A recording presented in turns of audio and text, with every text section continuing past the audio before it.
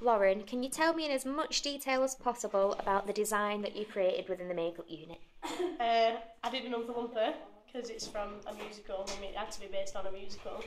And I had to, like, do you want to know what I had to use and things Yeah, like of course, as much detail as possible. I had to use, well, when I experimented, I used a orange Stazaroo, which is like a face paint, and it stained like the skin. It didn't stain like for long, just like an hour or something like that.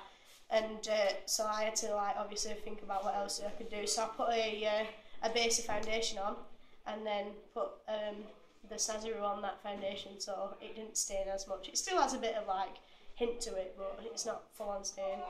And then I had to highlight the cheeks because Oompa Loompas are like quite fat and quite plump.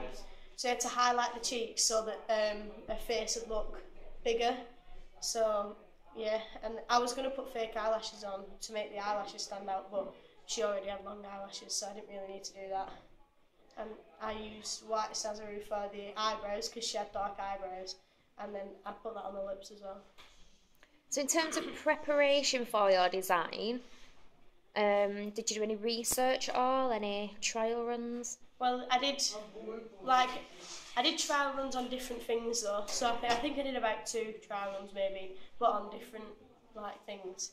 And the research wise, I just got like pictures and things like that, but each picture was different. So like I had to like get what they look like in the musical, and then get what they look like in the film, and then get what they look like when it's just like, I'd say, if you go to a party. So it was kind of hard like getting all them and like putting it all together because some have green hair, some have brown hair. It's just confusing. Can you tell me how you feel you worked throughout the process? So could you please make some comments about your focus and your ability to work independently as well? I was focused sometimes, but like I knew what I needed to do, and I knew like things like that, and I can work on my own.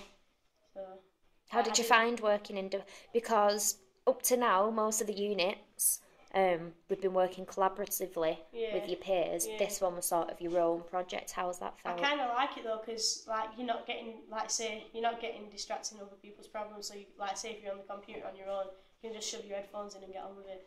So I find it easy in a way. Can you give me an example of how you've shown commitment within the process? What do you mean?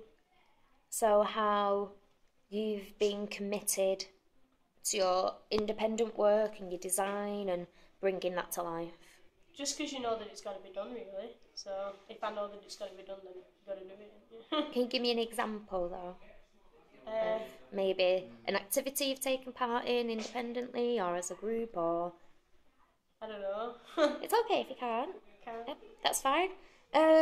Looking at the process as a whole, what would you do differently if you were given another chance? I probably wouldn't go for an Oompa Loompa because like other people have gone for more complicated things, and like when I did mine, I didn't really have out to do.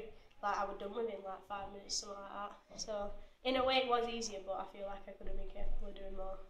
Any other comments you want to make about the unit or your work? No. Thank you very much.